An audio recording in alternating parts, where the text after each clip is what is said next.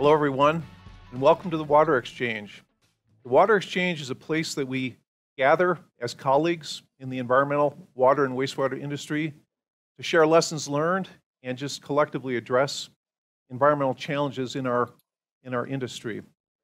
As an industry, our theme today is how can we best address and solve everyday challenges, day-to-day challenges that we face within the industry. I'm Tim Block. I'm Brown & Caldwell's Midwest Area Lead, and I'm going to serve as our moderator today. A little bit about Brown & Caldwell. We're a 100% environmental engineering firm. Our services, for the most part, are around the water cycle, and that includes water supply, water treatment, water distribution, wastewater collection, wastewater treatment, dealing with residuals thereafter. We also provide compliance-related services, groundwater remediation, and so forth. But again, in all cases, services specific to our environment.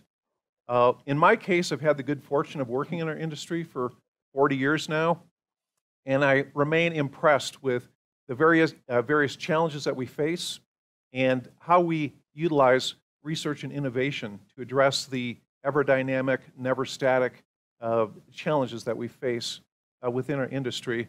And research and innovation is going to serve as our primary topic during today's discussion. Before we commence with our panel discussion today, I do want to take care of a couple of quick housekeeping items. Today's session is being recorded, so for any and all colleagues that aren't able to join us today, they will have the opportunity to view the session sometime thereafter. We want to facilitate a peer-to-peer exchange by way of comments and questions that any of you that are patched in might have today. So there is a chat function to the right portion of your screen. We're going to allocate 10 to 15 minutes towards the end of today's sessions to address Q&A, so please put your comments in the chat function, and we'll be happy to address those at that time. With all of that said, I'd like to introduce our panelists today, and I'm going to begin with my colleague, Dr. Katie Bell, who's in charge of Brown & Caldwell's research group at Brown & Caldwell. The other panelist today is Dr. John Norton with the Great Lakes Water Authority, and John is responsible for energy, research, and innovation with the Great Lakes Water Authority. And John, if you don't mind, I'll start with you. Can you just tell us a little bit about your role with the authority? Sure. Well, first thing, the Great Lakes Water Authority, we're a combined utility. We have water and wastewater. We were formed from the split off with Detroit Water and Sewer Department when Detroit went through its bankruptcy.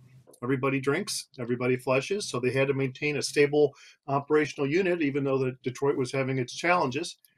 We treat slightly more than 40% of the water for the state of Michigan at 5 different treatment plants, and then we provide about just over 30% of the wastewater services for the state of Michigan at one single huge wastewater treatment plant. I'm the Director of Energy Research and Innovation, and I can talk more about what we're doing as we progress through this discussion. Yeah, and John, I should have noted, GLWA, your employer, is one of the largest utilities in the nation, so you've got your unique business challenges that way. Katie, in your case, you're doing likewise for a private engineering firm. So tell us a little bit about your role. Sure. In that capacity.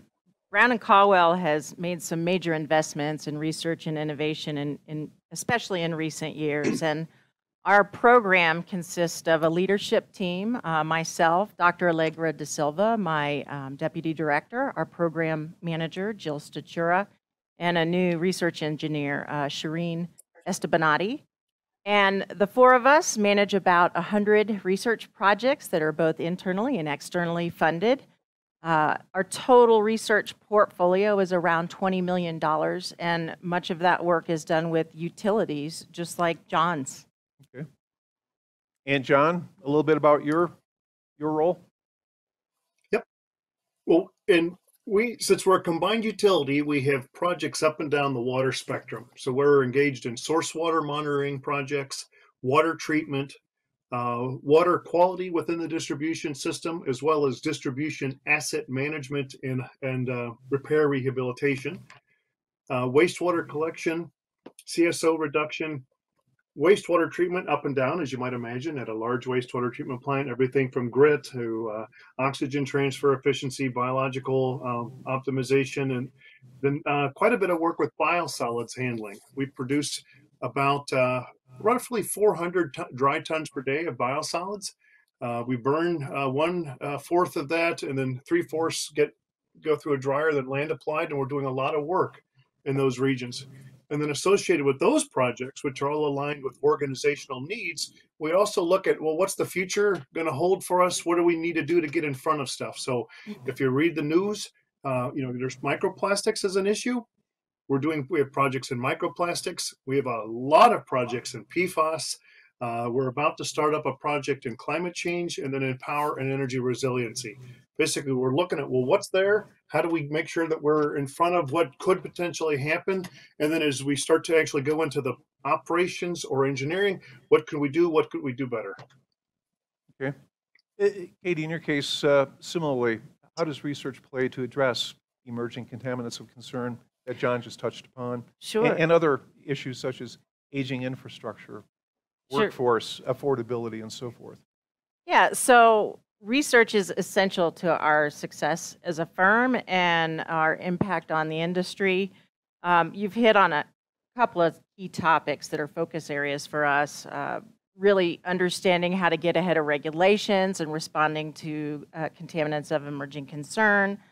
Also, the aspects of using things like artificial intelligence, machine learning, digital solutions to help overcome some of the challenges that we're having in the future around aging workforce and staffing challenges that we have. So there's a number of things that we're evaluating now.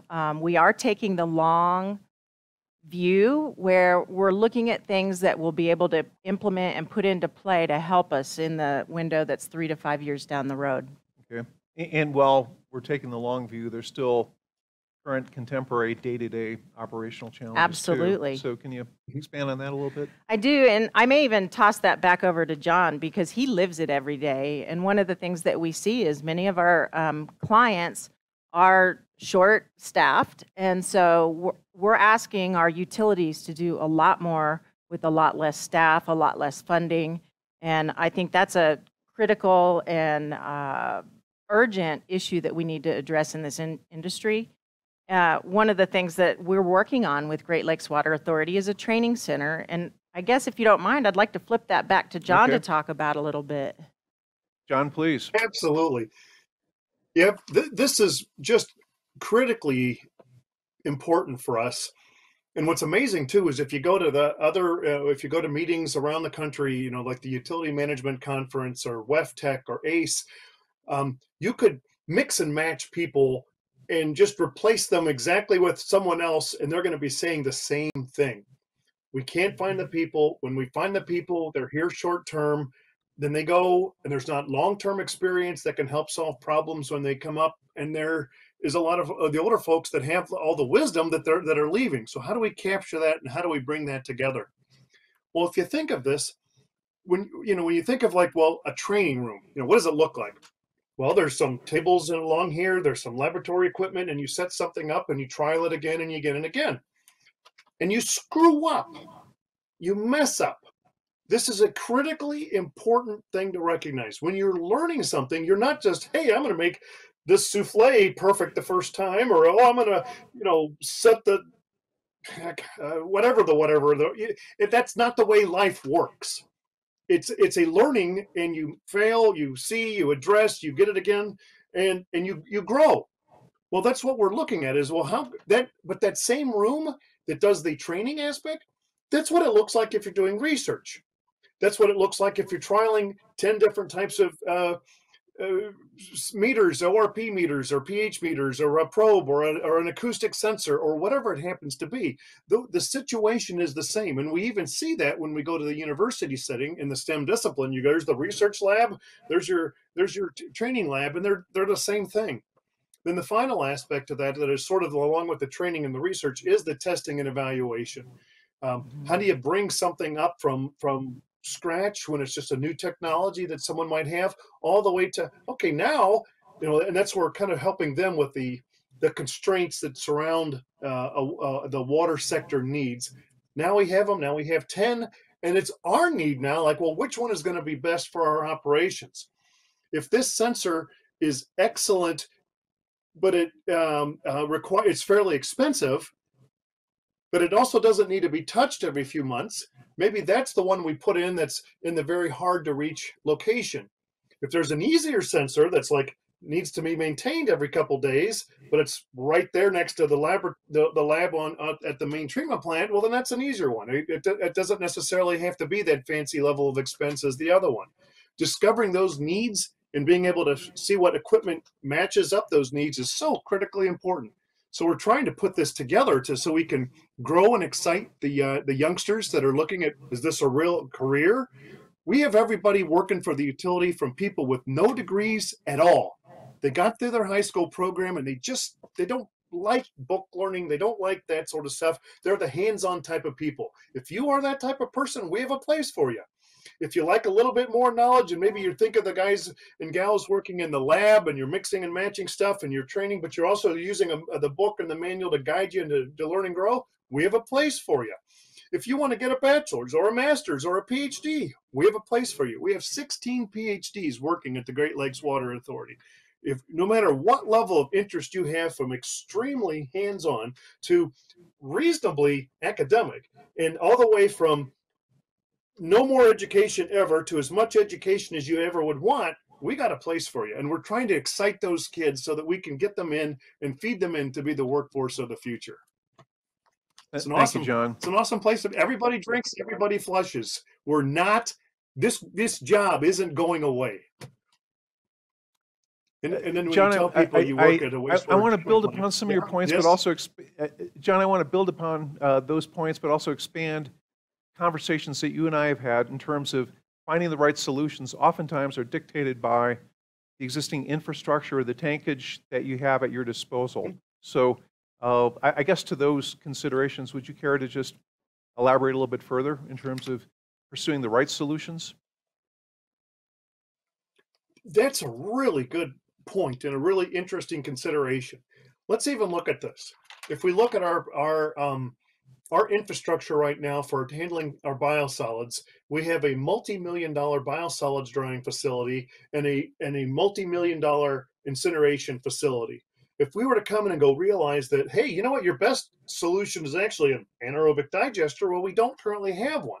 So we need to accommodate what we currently have, or else really carefully understand what the future looks like. So oftentimes we're carefully modifying something and trying to improve efficiency, and then also trying to understand the relevance for the long-term decision-making regarding both capital and operational investment to look at a big picture investment.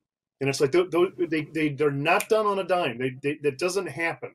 You know, I'm drinking a beverage. If I say, I don't care for this, I want to drink a different beverage, I have it right there. But if I want to say, you know what, I don't want to be me, I want to be like a bodybuilder, it's going to take me years to get there. Or if I don't want to be in the water industry, I want to be a medical doctor, it's going to be years to get there. The same with this is it's not something that happens overnight. We can't just switch on a dime. That's where we need cutting edge consultants such as Brown and Caldwell to help us figure these things out, because they see folks all over and can help bring them to us. Thank you, John. Katie, see that I did that I mentioned Brown and Caldwell. Yeah, and you know, Great Lakes is one example. We have a number of other utilities around the country that are facing more stringent restrictions around things like nutrient limits. And so a big focus area that we've had is really around process intensification, where we can leverage existing facilities and do more in those facilities. I've got a couple of great success stories. I do want to highlight some of the work that our wastewater team's doing. Dr. Jose Jimenez, who many know, and Dr. Pusker Regmi have both done some incredible work around wastewater treatment intensification. And there's some exceptional projects that have been rolled out around shortcut nitrogen removal, looking at means to reduce chemical addition. And so through some of the very fundamental research that they have been driving and leading, they've been able to save clients literally tens of millions of dollars on projects because they're able to leverage their existing facilities through having a deeper understanding of the processes that are occurring in the facilities. Okay. Kind of a twist on the prior question. I'd like your thoughts on barriers you've encountered to innovation. Barriers to innovation. Yeah. So probably our biggest enemy is perfection. And one of our other enemies is really the translation of something from bench scale or chemistry scale in a beaker into practice. And that's why the relationship that we have with Great Lakes Water Authority and our other utility partners is so critical. We can do all of the laboratory work in the world that we want, but until we're able to scale those solutions through a robust, rigorous process into practice, then there's no good outcome until we actually put this into play. And so there's some really important things that we've done here at Brown and Caldwell, and that's around building a program where we've invested in staff. We co-invest with our research collaborators like GLWA, and we also set expectations that it's okay if we fail. As I mentioned, perfection is one of our enemies here, but if we are going to fail, we want to fail fast so that we can move on to the next thing. Yep. I did mention having a robust process where we can take that beaker solution into pilot scale, demonstration scale, and into full-scale application where we can then begin to optimize that solution.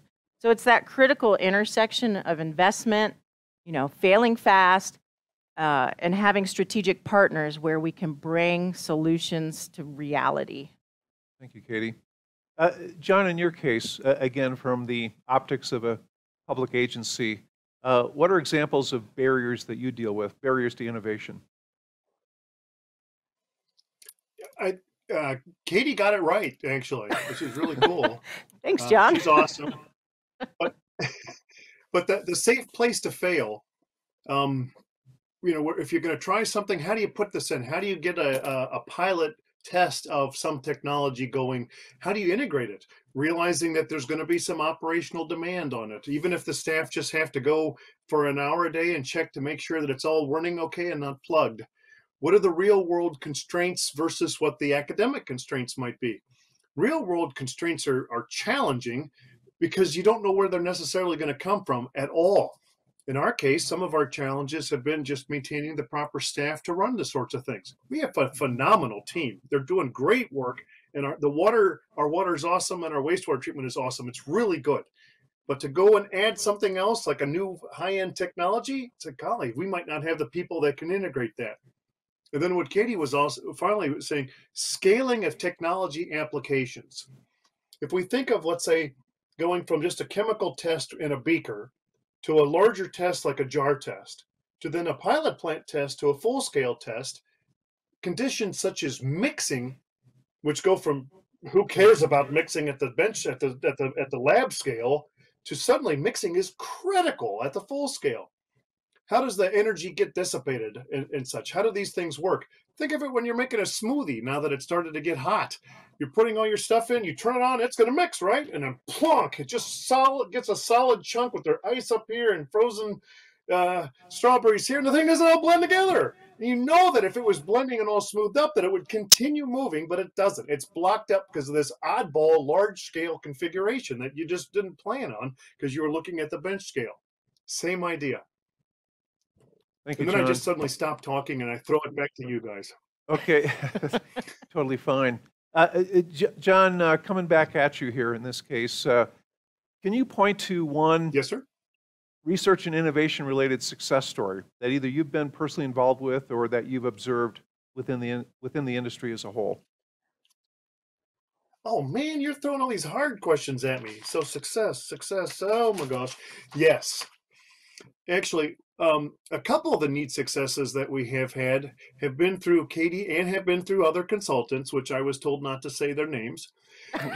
But one of the things that Katie has been doing is helping us figure out our biosolids handling issues. So what they're looking at, we're looking at anaerobic digestion, hydrothermal liquefaction, and pyrolysis.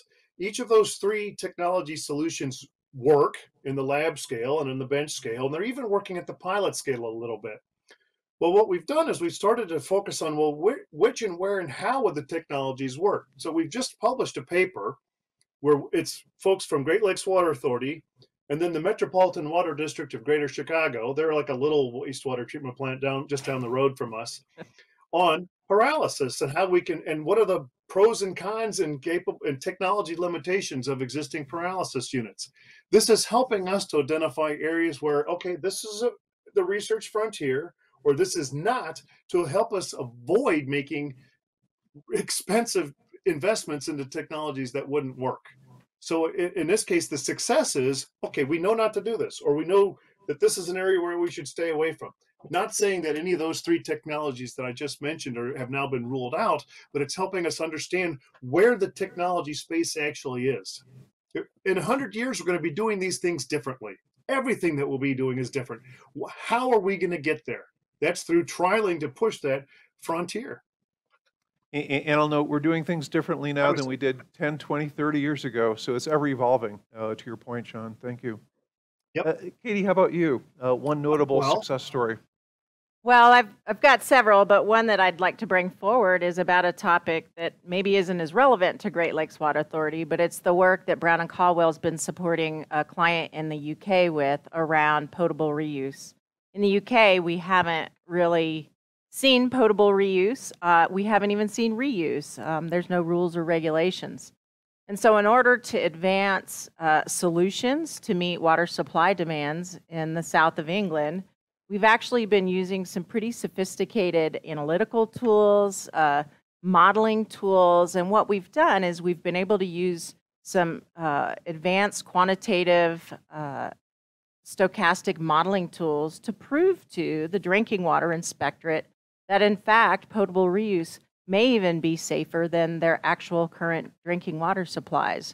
So what we've been able to do is leapfrog over sort of the purple pipe systems that we've had to go through as a stepping stone into reuse in the US throughout our reuse history.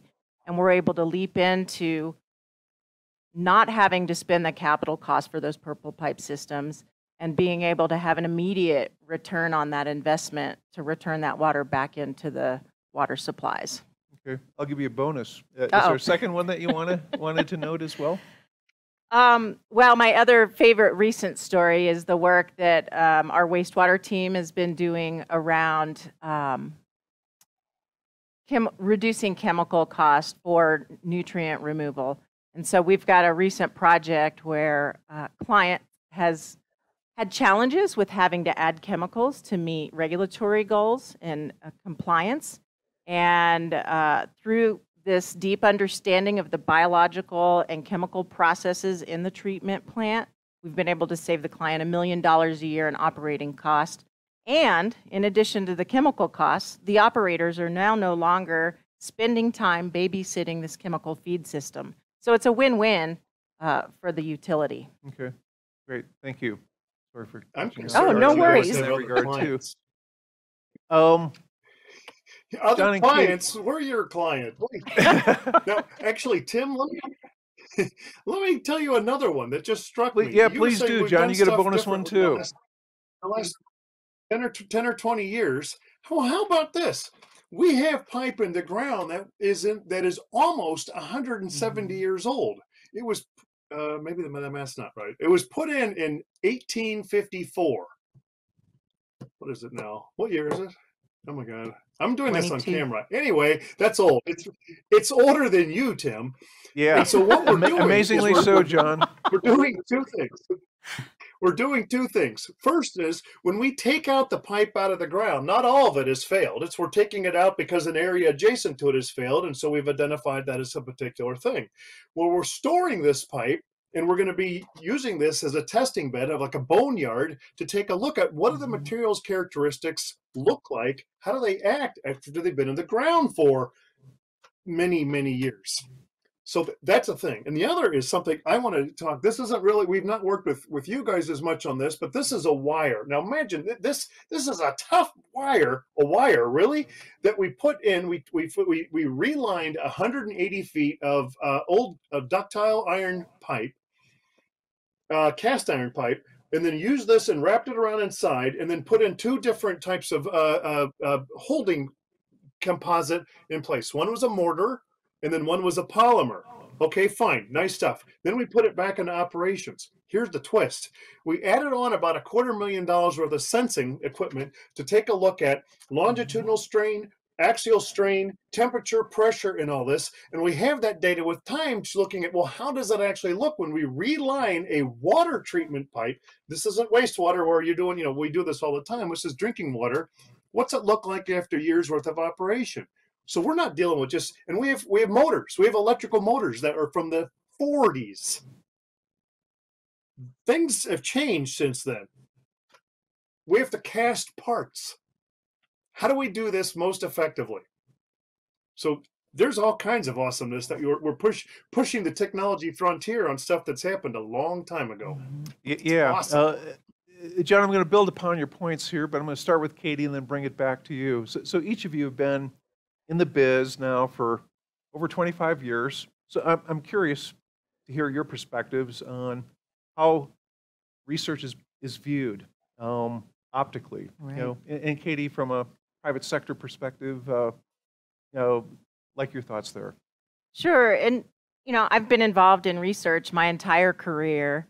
And I remember as a young engineer really having the perception that research was something that was done in an ivory tower in academia. And what we've seen is this transition of utilities really seeing the value of having strategic partnerships, not just with the engineering firms who are bringing solutions, but with the academic community, with the technology provider community. And so we're seeing collaborations across the board in a way that we never had. And investing in those interdisciplinary relationships is what is enabling us to bring those solutions that we find in a beaker all the way into implementation. It's that valley of death between the beaker and full-scale application that we've got to be able to overcome. And the way that we've got to be able to do that is through having a diverse team of experts that look at a challenge or a solution from multiple angles. Okay. Thank you, Katie. John, any thoughts or observations you've had, in terms of then and now, and how research is viewed and valued? Oh gosh, yeah. And what Katie said is just so dead on. And think of it like this. You've heard the story now about how automobile repair folks are a whole different breed, because within the automobile, there's so much electronics. There's like a sensor that tells you what's wrong. You just go replace that part. There's not all that other hands-on stuff. All right. Now, think of some of the things like that, and then some of the things are still 100 years old. In other words, we have an old Model T that's been driven around that happens to have a brand new engine in it, though. And the engine and the brakes are from the 60s. And the transmission might be from the 40s. It's like, good God, how do you integrate all that? That's been a huge change in what we realize is actually the needs. The next is the thing is we have to understand our operators and what the environment they actually work in. And this is something that I think is most challenging. I had an interesting discussion with a professor, and he's saying, well, more data is obviously more useful for operators. And I'm like, hold on. And I called him on that. And he's like, no, that's always going to be better. It's like, oh, heck no. The operators are inundated with stuff. They're like in a cockpit of a modern jumbo jet with just sensors and information all over. I did an estimate. Great Lakes Water Authority generates about 25 to 45 million data points every day. Do we even use them? What do we do with these things? And then the point there is, how do we convert that data into information, that information into actual knowledge, and then knowledge into wisdom and actual action? In other words, you're going to do something different. We're fortunate in that we have a power quality team, and we have energy meters that are good enough to get power quality data out of our system. Not all utilities have that level of breadth because they're not big enough to have those resources. So we're getting power quality data out. We were having this conversation with the Water Research Foundation a couple of weeks ago. And they says, well, John, what do we do with the data? How do we know? What does it even matter? Okay, so I have to go back to the drawing board and with my team and go say, okay, what is the matter? Is power quality a real thing? Is it actually impacting us? If it doesn't trigger an actual gearbox a shift, snap and it shuts it off, then is it actually mattering? In other words, if it's a constant nick at you all the time, is it bad? Or does it accumulate damage? Well, we have to go figure that out. And that means we have to figure out the data, compare it to our own baseline, fishbone diagram, root cause analysis, see what the impact is. Good God. That's a new thing to turn that data, lots of data into actual decision, actions. Otherwise, we're just doing research for the heck of it, and we shouldn't bother spending the money for those fancy sensors or whatever knowledge that we're doing. That has to be the goal, is to help out the operators. Everything else surrounds what the operators need to meet permit level public health and and ecological health. Thank you, John. Katie earlier just touched upon the value of collaborating with other consultants, with academia, with vendor, manufacturing suppliers and whatnot. John, you touched upon work with other research associations as well. There seems to be, in more recent times, joint collaboration, utility in the research and innovation space. I'd like to get your thoughts and observations there as well. Absolutely. So we rely on innovation from other utilities to drive what we're doing, because there's no way that we could be the best at everything, let alone even really the best at any one thing. We have to rely on others where we're pulling in that knowledge. Mm-hmm. So we work with the Water Research Foundation. We're subscribers there. We're collaborating on a number of projects. I think at last note it was about 40. We rely on excellent consulting firms such as Brown and Caldwell with Katie to connect us together with other firms that are doing work. Collaboration like this is just critical, because we have an ongoing meeting with Hampton Road Sanitation District and Denver Metro and Northeast Ohio Regional Sewer District and a few others, where we just discussed some of these problems. This collaboration helps us to understand, well, what are they seeing and how do they address this problem, and how can we bring this back to help our own team? And then oftentimes our team will have a solution too that can provide them some ideas. And we're not competing against each other. If we're excellent or we're terrible, it doesn't impact Cleveland or doesn't impact Denver. So it's a really, so in other words, if we can improve the ability for us to collaborate, it's just a benefit to everybody. And that's where we really appreciate those collaborative and those coordination roles that you guys can help us play. I'm going to pivot to a different topic. And Katie, I'm going to start with you. For a private firm that is interested in establishing a research group, a research team, mm-hmm. Any thoughts or observations or lessons learned in this case that you can share in that regard? Sure, and I'm going to harken back to a couple of things that we talked about before. I really think there's three big things. The first is having commitment to investment at the highest levels of the organization. That's both funding, which is oftentimes easier to get than staff time. That's almost one of the toughest resources to get a hold of. And setting expectations about how staff will spend that time. I also mentioned that setting expectations about some of the experiments or projects will fail, and we need to have that safe space to fail fast and move forward. And then having that robust process. Brown and Caldwell has developed the technical exploration and confirmation process, which really gives us a platform and a robust process that allows us to have quality control as we identify, validate, implement, and optimize innovative solutions.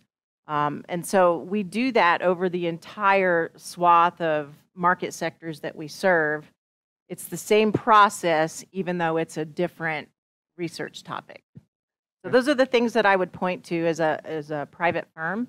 that would need to be in the hopper in terms of the governance around a Right. robust research And you program. mentioned earlier, it's the long game. It's the long Keep game. the long game in mind. Yeah, it's hard to think about research showing a return on investment within a one-year period, which is typically how we think about business planning.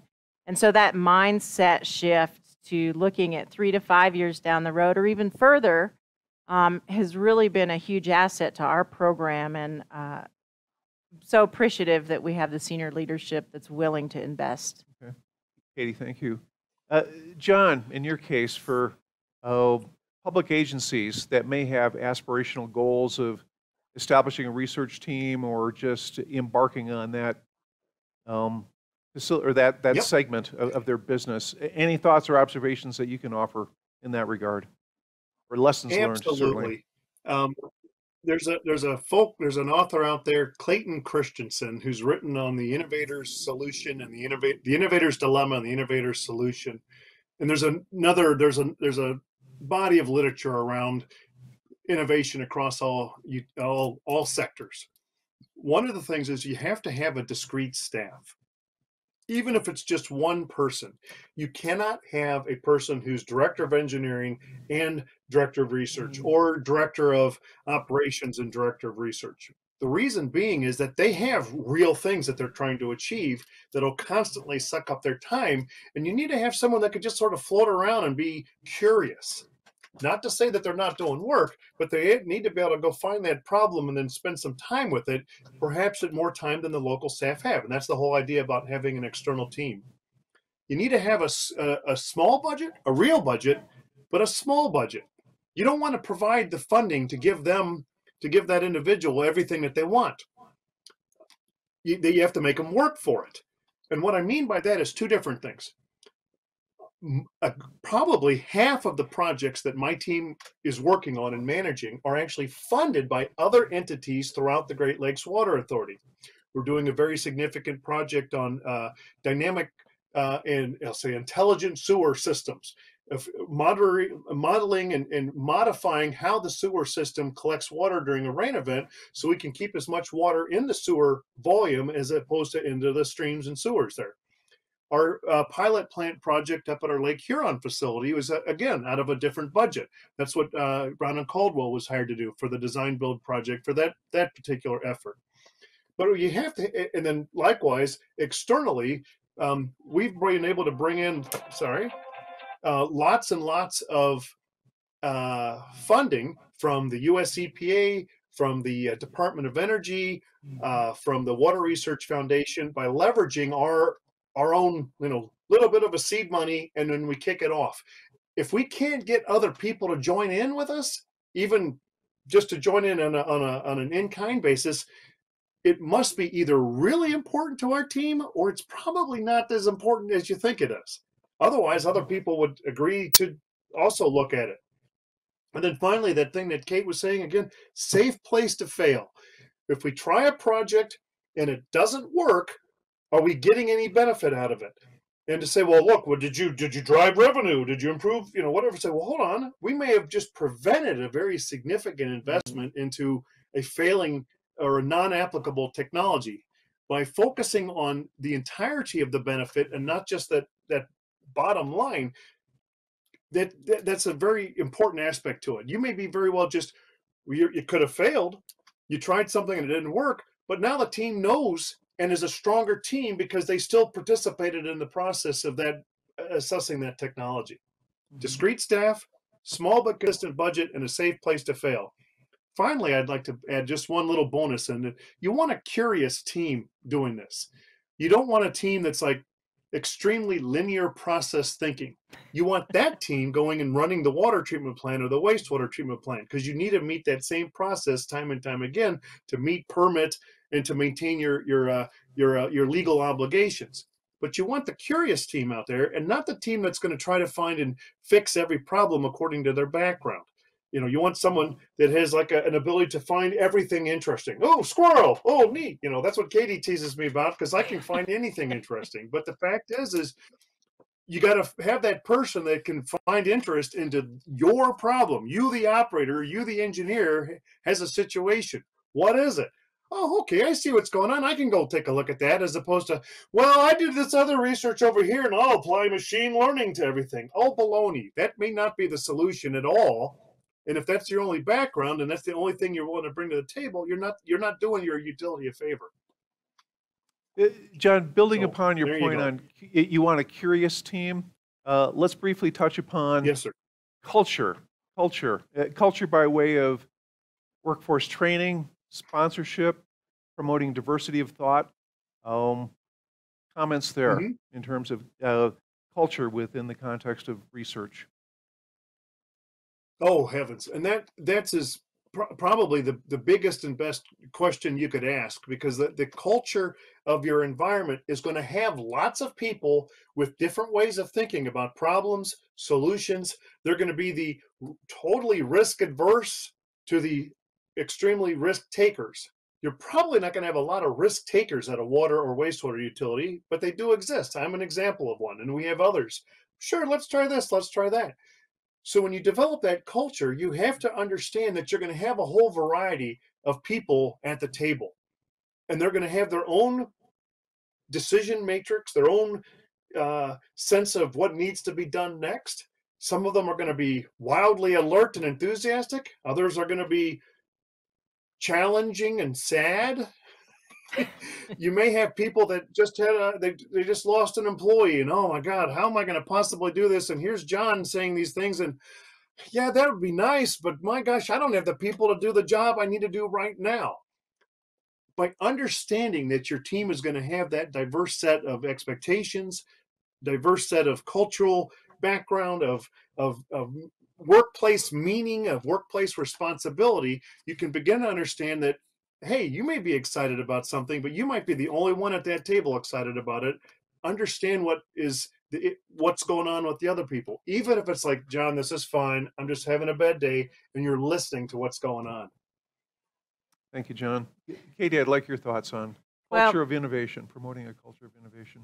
it it is, and I think I alluded to this earlier, is that when we have a challenge, having the ability to see a challenge from multiple perspectives gives you a lot more opportunities for what the solutions can be.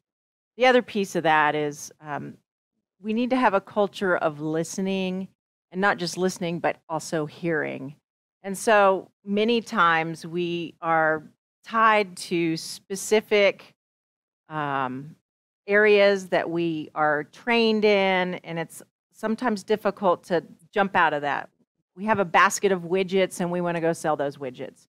So for us to be able to have diversity in thinking, diversity in people, we have a bigger opportunity of hearing different perspectives. And that's what enables us to bring home, what is this problem that we're really trying to solve? And then we go find the solution for the targeted problem, as opposed to carrying around our basket of widgets that we're trying to sell. So it's a really critical aspect of what we do, so that we do have this multifaceted, perspective approach to identifying and solving challenges. Great, thank you.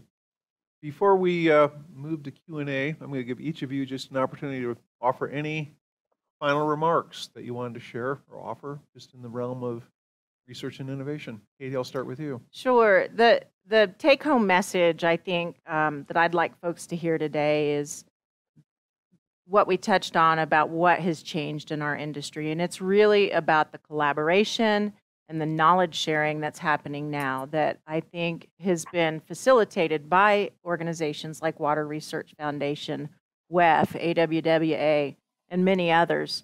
The ability for us to collaborate with our clients, with other consultants, technology providers, academics, that is where we're really getting that diversity of views on challenges and solutions, and that collaboration is ultimately what's going to end up helping us win the game. Thank you, Katie. John, any additional or final remarks from your perspective? Or final takeaways you'd like to share with those patching in today? This is a neat job. We're doing something that, when we're stuck in our own industry, maybe we don't realize how other folks don't even pay attention to us, or they take us for granted. If we didn't have drinking water, we'd be hurting pretty quick. But think of this. How many days could you go without flushing your toilet? Good heavens. We're providing some of the fundamental basis for all of humanity to survive. And there's a question that's coming in, and I'm going to actually shift over that regarding the upcoming question and answers. It's like, what is our favorite research project or topic that we're not currently pursuing? And one of the things about that I think of, as I've gone into the high schools, and my wife's a university professor of engineering. We've gone into the schools and we've talked about STEM disciplines and STEM programs. And it's like the kids, there's bright eyes that start asking questions. And it's like, I want them to realize there's all kinds of neat opportunities out there. If we happen to excite them and then they come and they look at wastewater and water treatment and our big pumps and our big systems, and they want to go into automotive or chip manufacturing or whatever else, hey, good for them. Now they have a life in front of them. But a lot of folks don't even realize that there's things like this involved. You work for a water utility, so I just make a joke. Yeah, I clean toilets. I don't even tell them. But the reality is that you can have an advanced degree. I have a PhD, and yet you can be still doing something useful here. There's a lot of stuff that's still going on. And that's what's the amazing thing about it. And I want to see if we can excite or at least open up our youngsters to the ideas and opportunities that are out there. Because golly heavens, there's some neat things. And hey, we have a job, and everybody drinks, everybody flushes. So you're going to have a job for the rest of your life. We can't outsource that to anybody. And it's nice in Southeast Michigan. Yeah. Well, thank you, Dr. Norton, and thank you, Dr. Bell. John, you just addressed one of the questions that was in the chat, but at this point, we'd like to open it up to any of you, those of you that are patched in today, to the extent that you have any questions or comments that you'd like to share with the panelists today. Please, we'd like to hear from you.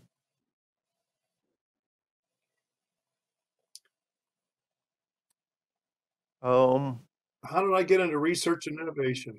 Oh, okay? You're ready. Go ahead, John. Well, I was 29 years old, and I was working at a consulting gig with another consulting firm, and I realized I really like to teach.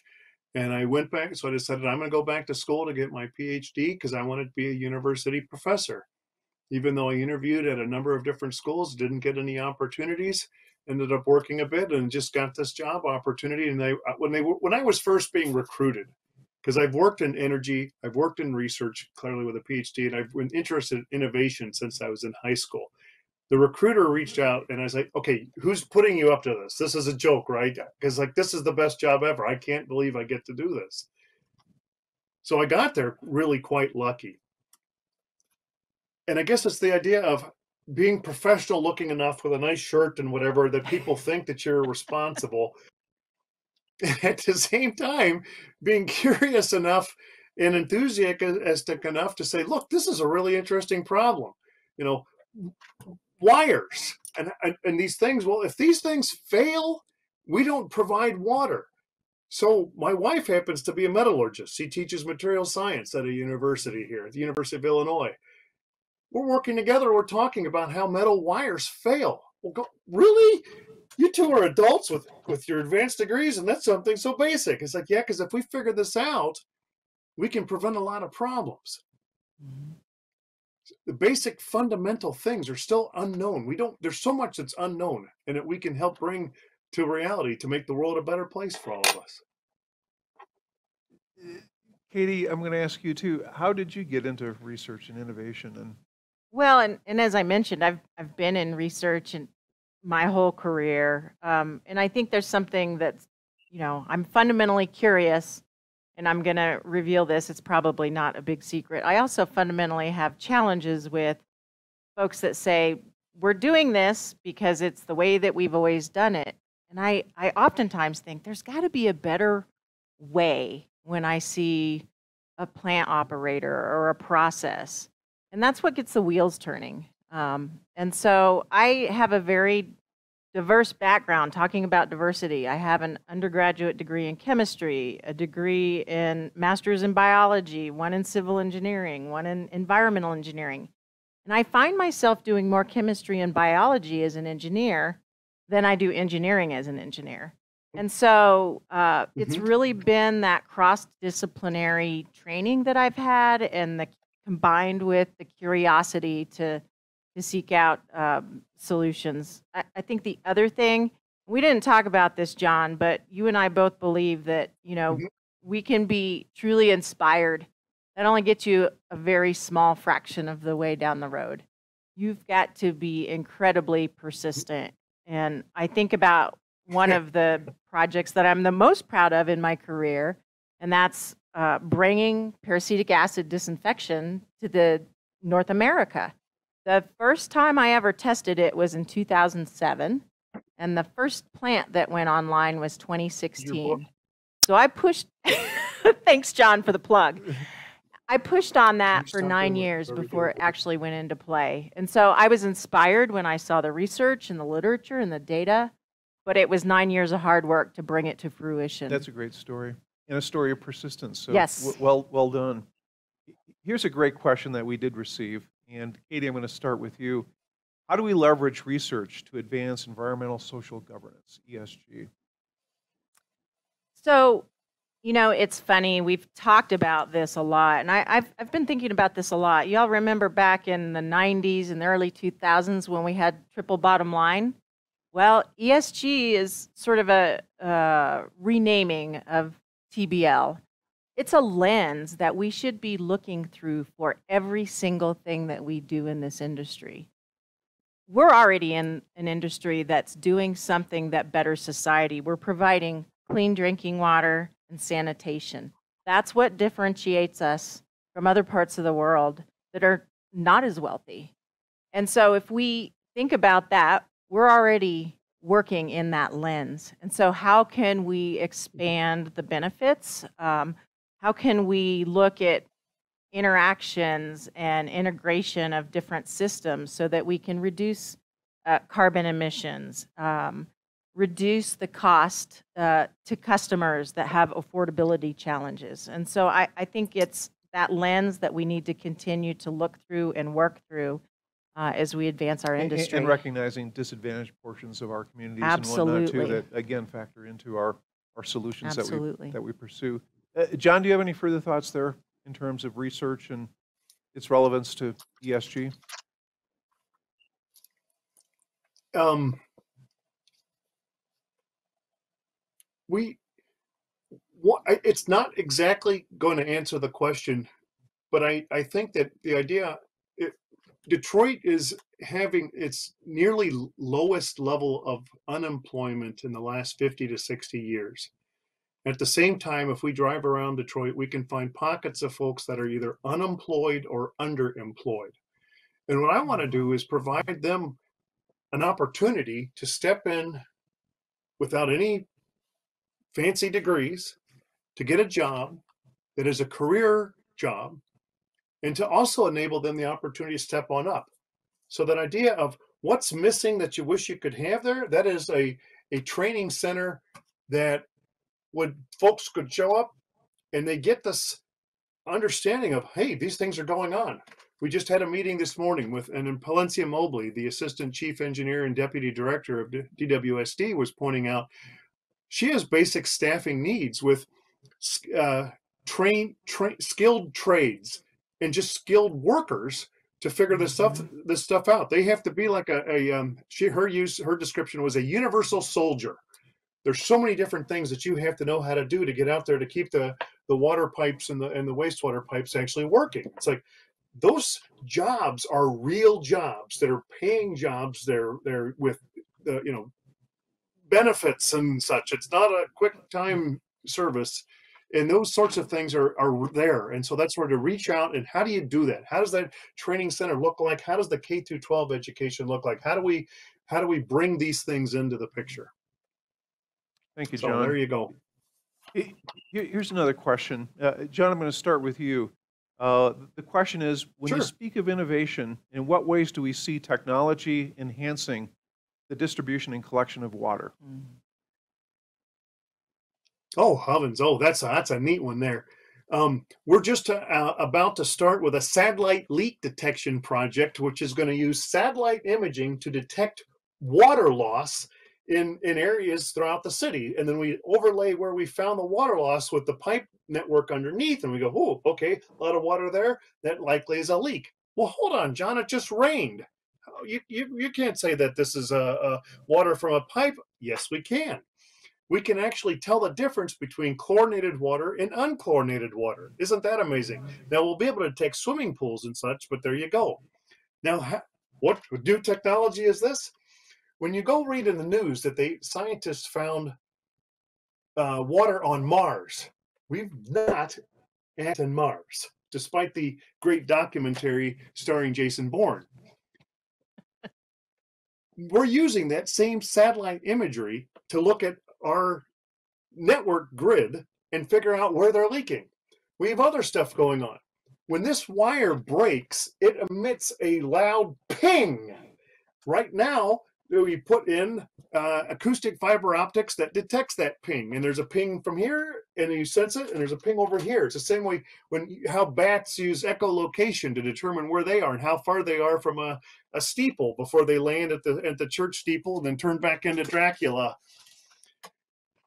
So we're using new sensors that didn't exist, and we're hooking up acoustic sonar sort of acoustics to figure out when the leak is, or when and to look at the pipe condition assessment.